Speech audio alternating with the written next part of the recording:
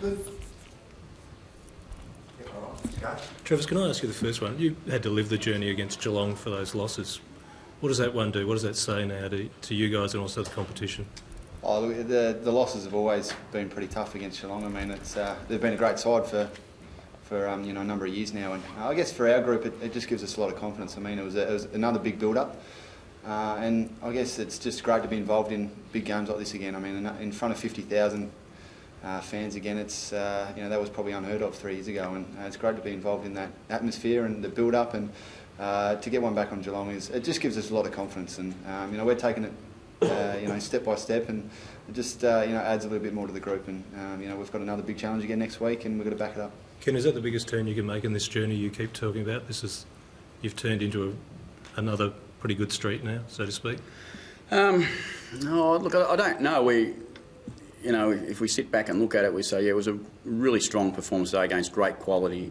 The opposition were, a fantastic team, as Travis mentioned, and we had to be at our absolute best, and we appreciated the fact that we were able to play that way in this competition. We've gone to West Coast last week and played. We've had 3 games on the road. We've had some big build-ups, and we've been able to handle the pressure most of the time, and we've unfortunately lost the game against the Kangaroos. So we've been able to handle the pressure. It doesn't, I mean, it's hard because it's round 6. It still doesn't say too much about what's going on for the rest of the season. Have your thoughts about that semi-final and half-time, did you relive it today because of what you've thought about it? No, not... My answer is a little bit, because I just wanted to reinforce what we had to keep doing. And I just wanted to stay true to what we spoke about before the game with the players, and they showed that they wanted to stay the same way too. So we're able to handle a little bit better. But again, I think that just shows that we're taking those little steps along the journey. It's still a way to go, but we're taking them little steps. We get those challenges thrown at us and we learn from them. That's the key message. We just talk about the game now and we want to learn things from that game again. So what did you want to say at half-time this time? Oh, no, I just wanted to back in what we were planning for, and it got us in the lead at half-time, and if we could stick to that, hopefully it was going to hold us in good stead by the end of the game. But the fact that you were able to kick on with it and get the win, as opposed to last year where the side sort of fell away a little bit, it's an observable sort of measurement of the side's development, you reckon? Oh, yeah, sometimes. I mean, we were here, we're at Adelaide Oval. Look, it counts for a lot for our supporters to have them here and in our corner. From a player's point of view, it's I'm sure they grow a little bit from that. Last year we played them at the G. They've got their supporters, and they certainly grow from that as well. But for our boys to feel the excitement around the ground from the supporters certainly helps them, I reckon. And that's it's a different game next time we play, obviously, and who knows. Captain, Travis, how much as a captain do you feel that responsibility or challenge to play the game the way Ken's always asked it to be played, and also to have a lead that everyone else has to follow? Yeah, look, I mean, the thing Ken's driven into the leadership group is standing up game day, and it's not only me. I mean, I don't feel it's just on my shoulders. I mean, our leadership group's been fantastic in the last year and a half, and for Ebo to play the way he has, he's been fantastic, and Tommy Jonas and Loeb's in the ruck probably doesn't get enough credit, and it doesn't feel like I have to do too much. I mean, we all do our little bit as a leadership group, and that's the beauty. We just have to stand up when it counts, and that's what our whole leadership group has done. And for the rest of the group to follow, I mean, it makes my job so much easier as captain, because the guys are just so driven, and they know exactly what Ken wants, and pretty much I just reiterate what Ken says, and the guys just go out and do it, and that makes my job so much easier as captain. But you set the standard though, don't you? Yeah, as a leadership group we do, and yeah, look, I just have to go and play, as Ken wants to, and as we do as a group, and that's how we do as a leadership group.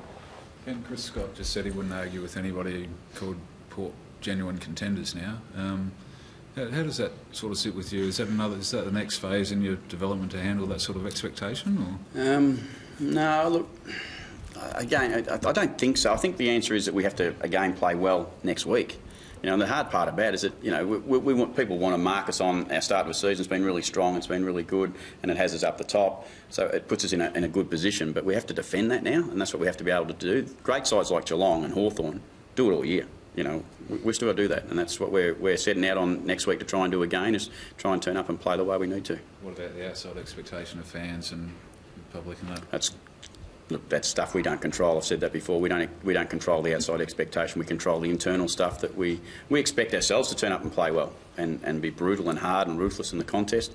That's what we expect of ourselves, and hopefully that's what our fans expect of us now, and we can deliver that more often than not. Ken, how easy is it, Matthew Lobe, making it for you to play just one recognised ruckman? Pretty easy. Got to say, it's amazing the way he has to carry the load that he does. Last week in Perth, this week back here, you know, he's going at it on his own to a point. Jacko's helping him out. Occasionally Westy's helping him out. But certainly makes us that running team that we want to maintain, and it's really important for us. But Lobes is a fantastic soldier for us who just keeps going. I wanted to actually ask about Jackson Trengo. Is he a defender, a rucks, or a ruckman who defends? He's got a leap in that centre circle. He's a defender, very, very good, tall defender, who actually can help us out in the ruck, which is really handy for us because, Homsch in our side has made a significant difference to our ability to be a bit more flexible down back. And I think you've seen him today. He would have started on Bartel at some stage, Homsch, and the defenders are becoming very, very flexible with who they can go on to. Ken, the most obvious thing looking on was the evenness of the contribution of every line in tonight's game.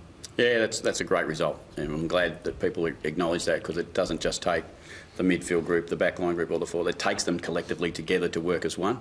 Be predictable to each other, and when they're predictable to each other, they come together as a great footy side at this stage, and they're able to put on performances that make us proud.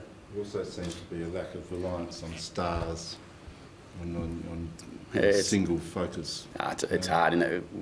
For people to call players stars or not call them stars, I don't know. We've got a really good team, and I think that's what we want to be, is a really good team. Travis, take that question about expectation in the other direction. You've had to live when Port Adelaide had every name thrown at that was at the other extreme. What's it going to be like now that actually you get some praise and some acknowledgement of what you're about? Yeah, look, it is nice to hear that, but we can't control it, as Ken said. I mean, for our group, as I said, they're so driven, and the best thing is the challenge for us now. We just got to keep backing it up, and our group just loves the challenge, and that's why we keep improving each week. And as Ken said, we've got another big game again next week, and for us it's the challenge, and the boys just thrive on that. We come out each week and train harder and work on our craft each week, and that's all we can focus on and all we can control. Justice, why do you think you are so driven? Oh, look, I think a number of things. I mean, a lot of this group has been through a hard time, and I mean the 7 or 8 years that we've been through has been pretty tough, and we've tasted a little bit of success, and we want to get back there. But I think credit goes to a lot of our recruiters as well. I mean, we've brought in people who are great players, but also great people that just want to improve, and that's just the beauty of it. We've just got great people around the club, and they just want to win, and they want to improve each week. To what extent does that tough time help keep a lid on things? Because the excitement, you can sort of feel the excitement amongst the crowds and around the state sort of grow with each win. But as you say, you can remember back to when times weren't so bright. Does that help sort of keep a lid on it? Or? Yeah, look, we don't really watch too much of the outside, and well, as I said, we can't control it. But the thing that makes it like that is the group just want to keep improving, and that's all we. I know it sounds boring, but that's all we can focus on, and that's all we worry about. And the challenge, the excitement of the challenge each week is what we love, and that's why we don't get ahead of ourselves at all. What was the crowd like? Unbelievable. It's been like that every game we've played here, and we love playing here. It's the atmosphere when you run out. First time just for your warm up is like you're running out in front of 50,000, and just the noise that just stays in. It's great to be involved in, and when we kick goals and when we get a little run on, it's just unbelievable, and it gives us a little bit more edge. And I think for our fans, it's they need to know how important they are to this group, and they've been fantastic in the last year and a half, especially, but who have stuck through the tough times, and now we're trying to reward them as well. It's what you asked for, Ken, for the crowd to have their part in the game. You feel that they're doing that? Yeah, that it is actually a genuine. Oh, it's massive. I don't care what anyone says. The crowd are still an important factor in the game for us. People will say I'm being a bit silly. The crowd has nothing to do with it. I think from a playing point of view, it's been a long time ago for me, but they must feed off that energy, and sometimes you're looking for some energy, and sometimes it's going to come from unusual places. Hopefully it comes from winning hard, contested balls, but hopefully sometimes it also comes from the support of their fans, and they're out there honouring them and playing for them, and and they're giving that back, and I think that certainly helps the team. There's a vision of the game you want Port Adelaide to play. I mean, you know, you'll tell me perfection's impossible, but Yeah. how are you on that tracking towards perfection? Well, I suppose we talk through the room and we go through some stuff in there, and there's 14 or 15 things I wrote on the board, and we go, okay, we want to do some more stuff to keep getting better. As I've said before the game to someone today, that when you give up thinking you can still get better, you end up in all sorts of trouble, and we're not going to do that. Ken, Chris Scott said he made a few mistakes today. Did you make any? I'm sure I did. I'm sure we did. I'm sure the players, I'm sure that we all made a few mistakes. I think it's what pressure does to you sometimes, and unfortunately, or fortunately for us, we were able to capitalise on most of the ones that we were forcing them into perhaps a little bit, and we didn't get hurt too bad. Any injury? No, all clear. Young's all no, good? Young's fine. You've got a whack on the shoulder, but I asked him at three-quarter time and he's right to go, so no dramas. 7 days on, Monfrey's become more realistic? Monfrey's will play this week, Okay. unless something goes wrong between Yeah. now and the next game. Yeah, okay. Thanks, guys.